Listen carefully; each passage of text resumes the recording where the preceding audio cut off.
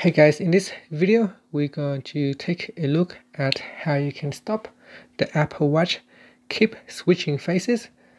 So this is for the Apple Watch 7. You can see from time to time your Apple Watch may change its face automatically, and the matter of the fact is that you might have accidentally changing the faces when you are sleeping or when you are doing something that you have accidentally swiping across the screen like this.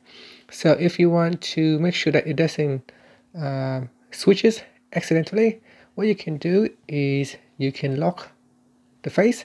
So swipe up at the bottom and then swipe up and tap on this watermark icon. So tap on this water drop icon, and that will basically lock your watch face. You can see here if I try to swipe across, I will not be able to switch the face, and that's how you can lock it up. To unlock it, you can just rotate your crown button or the crown wheel right there, and that will unlock the watch face, and from there you can switch your watch face.